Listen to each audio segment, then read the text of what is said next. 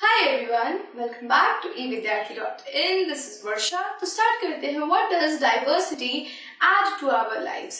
क्या डाइवर्सिटी हमारे लाइफ में ऐड करती है? फर्स्ट ऑफ ऑल हमने समझा कि हमारे जो डिफरेंसेस है, ठीक है, हमारे बैकग्राउंड में डिफरेंसेस, ये सारी चीजें क्या लाती है? ये सारी चीजें डाइवर्सिटी कहलाती है. बट हमने ये भी समझा ये जो बैकग्राउंड है जिसके अंदर क्लास और कास्ट आता है ये डाइवर्सिटी का हिस्सा नहीं है. तो बैकग्राउंड में आखिर और सारी क्या चीजें हैं जो कि डाइवर्सिटी का पार्ट है? तो सबसे पहला है आपकी लैंग्वेज. आपकी जो लैंग्वेज है, जैसे कि कुछ लोग इंग्लिश बोलते हैं, कुछ हिंदी, तो कुछ मराठी और उड़िया. तो ये सारी लैंग्वेजेस क्या है? अलग अलग है, सबको अलग अलग आती लैंग्वेज है. तो ये डाइवर्सिटी का पार्ट होगी. और क्या क्या डाइवर्सिटी का पार्ट है समझते हैं इस टॉपिक के साथ.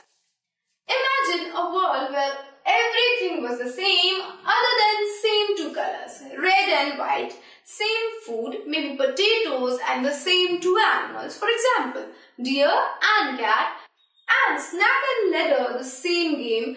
There was nothing different. So what is happening? यहाँ पे ये कह रहा है कि अच्छा एक चीज इमेजिन करो कि जो वर्ल्ड है वहां पे सब कुछ सिमिलर है, ठीक है.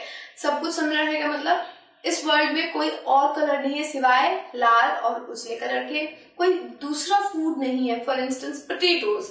एंड दो ही एनिमल्स है इस पूरे वर्ल्ड में. एक है आपका डियर और दूसरा है कैट, हिरन और बिल्ली. वही स्नैक एंड लैडर यानी सांप सीढ़ी का गेम सेम गेम है, ठीक है. तो यही चीजें आपको करनी है. खाने में आपको सिर्फ पोटैटोज खाने हैं और स्नैक एंड लैडर एक सिंपल गेम है जो कि हम सभी खेलते हैं. तो वही एक लौता गेम है जो आप खेल सकते हो. नो भागा भागी, नो नथिंग, कुछ भी नहीं, ठीक है. तो कैसी होगी आपकी लाइफ? क्या आप गिरोगे? कभी नहीं. क्या आपके एक्सपीरियंसेस डिफरेंट होंगे कि आज मैंने इडली डोसा खाया, आज मैंने पिज्जा खाया, आज मैंने पोटैटो की चिप्स खाए, तो आज मैंने क्या खाया? कुछ अलग. जैसे कि फ्रेंच फ्राइज तो हमने पोटैटो चिप्स नहीं हो गया. आज मैंने नूडल्स खाए. हो सकता है ऐसा आप बताओगे अपने फ्रेंड्स को जाके? नहीं, आप क्या कहोगे? आज तो मैंने पोटैटोज खाए. दूसरा फ्रेंड बोलेगा आज मैंने पोटैटोज खाए. तो क्या होगा? सभी एक ही जैसे चलोगे, एक ही साथ मुंडी हिलाओगे. ओके. सो ये चीजें क्या कर रही है? ये चीजें हम सबकी लाइफ में एक मोनोटोनस लाइफ बना देगी. सबकी लाइफ एक जैसी हो जाएगी. हम सभी के एक्सपीरियंस एक जैसे हो जाएंगे. और अगर एक्सपीरियंस एक जैसे हो जाएंगे तो बहुत बड़ी चेंज आ जाएगी. कैसे आएगी चलिए देखते हैं. तो व्हाट विल हैपन कि अगर सब चीज एक हो गई तो जो कहानियां हैं जिनके अंदर आप जादुई कालीन देखते हो जिसके ऊपर लोग बैठ के घूमते हैं, जिसके अंदर आप जादू की छड़ी देखते हो, जिससे आप क्या हो जाते हो? अचानक से अमीर हो जाते हो, अचानक से बुद्धिमान हो जाते हो, आपके टेस्ट में नंबर अच्छे आ जाते हैं, या फिर एनीवेयर डोर देख लो. तो ये सारी इमेजिनेशन की चीज है. इमेजिनेशन भी खत्म हो जाएगी अगर चीजें सेम हो गई, अगर सभी एक ही जैसे चीजों को फॉलो करने लग गए. तो कहानियां भी क्या हो जाएंगी? सेम हो जाएगी और नई कहानियां नहीं बनेगी. So there would be no diversity and it would be dull. कोई डाइवर्सिटी नहीं होगी, कोई विभिन्नता नहीं होगी, और जो लाइफ हो जाएगा वो बड़ा ऐसे बोरियत सी आ जाएगी, ऐसे डल हो जाएगी. अरे यार सब चीज तो एक ही है. Even the story writer will not have anything to write about, as most depend on ideas drawn from the experiences and real life encounters to make stories more interesting and fun. So what is happening? जो हमारे story tellers होते हैं, जो हमारा समीर 1 समीर 2 की story थी, उसमें देखा कि एक्सपीरियंस कैसे डिफरेंट हुए.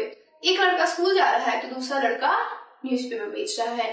अगर यही लाइफ अगर ये वाले सिचुएशन में होती तो वो दोनों एक ही काम कर रहे होते. क्या हमारे पास ये स्टोरी आती? नहीं आती. जो आज की दुनिया में आप स्टोरी सुनते हो वो स्टोरीज कैसे आती है? जो आप परियों की कहानी, जो डोरेमोन और शिनचैन की कहानी सुनते हो वो कैसे आती है? क्योंकि लोग कहीं ना कहीं अपने एक्सपीरियंसेस, अपने डेली लाइफ से चीजों को निकालते हैं, खंगालते हैं, और तब जाके आप तक एक इंटरेस्टिंग स्टोरी पहुंचती है. तो वो अपने एक्सपीरियंस पर डिपेंडेंट है. वो अपने इमेजिनेशन के साथ साथ एक्सपीरियंस के बारे में सोचते हैं. फॉर इंस्टेंस अगर बात कर लो डोरेमोन की, I personally watch Doraemon. So Doraemon के अंदर क्या होता है कि एक लड़का है जिसकी लाइफ में हमेशा प्रॉब्लम्स होती है. सो मे बी ये रियल लाइफ का ऐसा इंसान हो, जैसे कि अगर मैं होती, मैं भी शायद एक ऐसी स्टोरी लिखती अगर ये स्टोरी नहीं बनी होती. क्योंकि हम सबकी लाइफ में एक ना एक प्रॉब्लम हमेशा हर दिन होती है, और हम क्या चाहते कोई ऐसा होता जो ये सारी प्रॉब्लम्स को क्या करता, खत्म कर देता।